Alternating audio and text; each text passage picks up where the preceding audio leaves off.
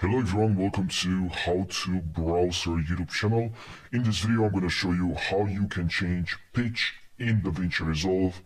And now let's jump right into the video. And if this video is going to help you, don't forget to subscribe for more tutorials and like this video.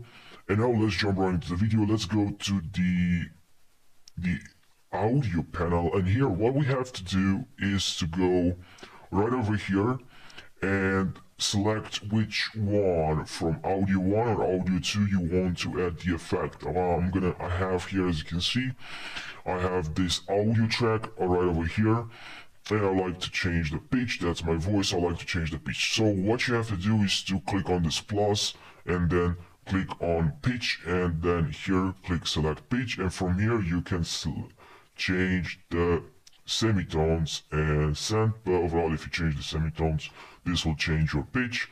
So if you want to deactivate pitch, you can turn this on or off. If you want to listen your pitch, your voice, while you're doing some change, you're making the changes, you can simply click here on play, and you can hear your voice, and you can make changes. Make sure this is turned on, and you can make changes to your pitch. And this is the video, guys, for you. I hope you learned something. I hope this video helped you. If you have any suggestions for the next tutorial, don't forget to leave a comment down below. And thank you for watching, and take care. I'll see you in the next tutorial.